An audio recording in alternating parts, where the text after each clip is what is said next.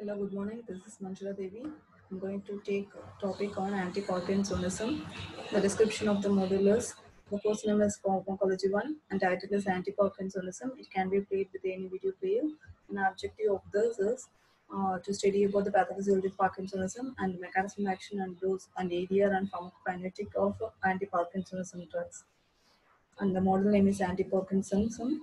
And the development team are as follows. The program coordinator is Dr. P. Shanmugasundaram as our director, and course coordinator is our head of the department, Dr. Ramin Vilmurugan, and lecture content is prepared by myself, K. Manjuladevi, and it is reviewed by Dr. Shrikant. Coming to the definition, the Parkinsonism is defined as hypokinetic motor syndrome with reduced spontaneous activity, slowed movement, rigid increase in muscle tone, and resting tremor.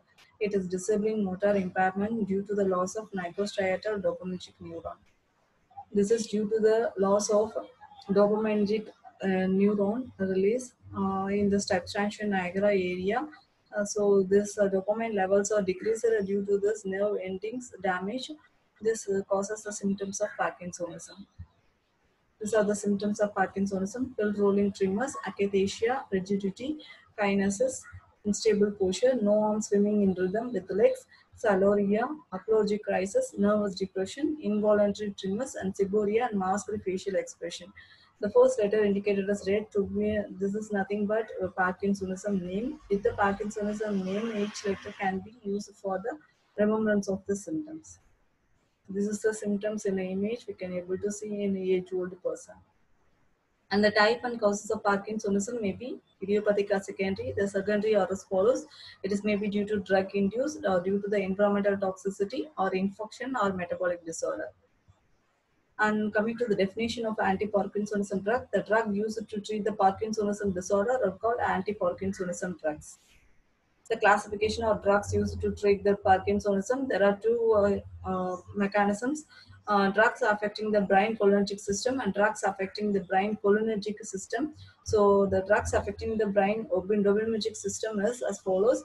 Dopamine precursor as examples levodopa, and peripheral decarboxylase inhibitor is carbidopa, and dopaminergic agonist are bromocriptine, and MOA B inhibitors are selegiline, and COMT inhibitor, that is say cortical orthomethyl transferase inhibitor is entacapone, and dopamine facilitator is amantadine. And based on the cholinergic system, the drugs affecting are central anticholinergic drugs, trihexylphenidal, and procyclidine and piperidine, and antihistamines are orphanadrine and mopromethazine. And this drug, Parkinsonism therapy, is based on targeting the enzymes, which is metabolizing the dopamine. If you are inhibiting the enzymes, we can increase the dopamine levels in our body or inside the brain. Thereby, the symptoms of the Parkinsonism can be increased, and anti-Parkinsonism effect can be produced. And the enzymes which are going to inhibit or metabolize the dopamine levels are dopa decarboxylase and catechol orthomethyl transferase, which can peripherally metabolize the dopamine levels or levodopa. And dopamine also is metabolized inside the brain. That is with the help of the monoamino oxidase, especially B. If we are targeting these three and we are giving facilitators or dopamine-like drugs, we can treat the patients of or symptoms of the Parkinsonism. Coming to the individual drugs, first one is dopamine precursor, that is levodopa, that is nothing but pro-drug. The drug, as a dopamine is unable to cross the blood-brain barrier, it is given in the form of L. After crossing the blood-brain barrier, it converted into dopamine. Coming to the mechanism of action, levodopa, if you are giving how much amount of the drug, the 1 to 2% of the drug is going to be crossed at the blood-brain barrier. Remaining 95% or 98% drugs is going to be directly metabolized in the undergoes fast metabolism, and this 2% of drug reaches the brain and taken up by the dopaminergic neuron in the brain and converted to dopamine, and the symptoms of your Parkinsonism get decreased.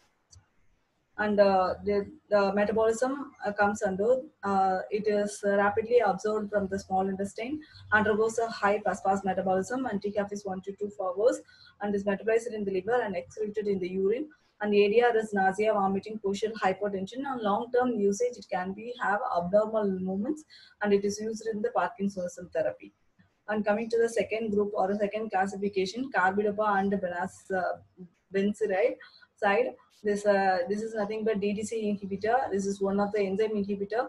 If you are combinedly giving the carbidopa and levodopa, it can increases the amount of a drug which is crossing the blood-brain barrier. So levodopa and carbidopa is given in the combination. The large amount of levodopa crosses the blood-brain barrier and dopamine levels is increased. That input effect in the Parkinsonism patients. Dopaminergic agonist, that is next group. Example is bromocriptine. It is an ERGA derivative. It is a potent dopamine 2 receptor antagonist. It is produces or decreases the symptoms half to 1 hour of the oral dosage, and it lasts to 6 to 10 hours. And the mechanism action is bind to the D2 receptor and produces agonist action like dopamine, and it increases the Parkinsonism symptoms. And it is used alone, and high doses needed, and expensive. And ADR is nausea, vomiting, and partial hypotension and insomnia. And MO inhibitor, the serotonin is an example. It is also known as defrenal, and it is an irreversible inhibitor of MAOB. And it is MOB is present in the brain. It involves the breakdown of dopamine in the brain. So if it is administered with the levodopa, it prolongs the action of levodopa.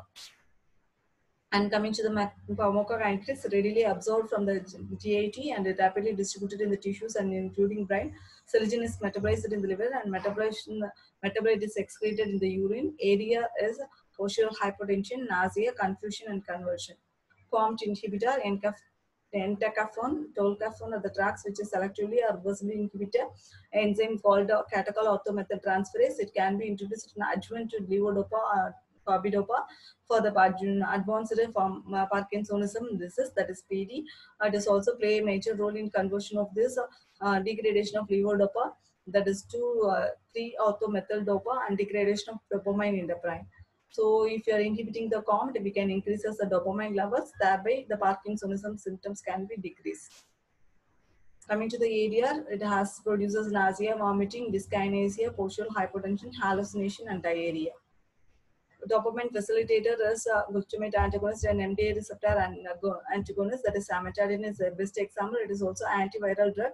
It's as a serendipity, it is useful in the Parkinsonism, and it is develops over months. Tolerance is developed and efficacy is gradually lost.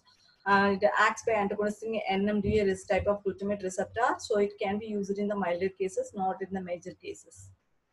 So coming to the last slide, that is nothing but all the drugs in one slide. That is treatment of Parkinsonism, DDC inhibitor, C1 inhibitor, MOB inhibitor, and dopamine precursor, and dopaminergic or dopaminic agonist drugs, which can be used for the treatment of Parkinsonism. Thank you all.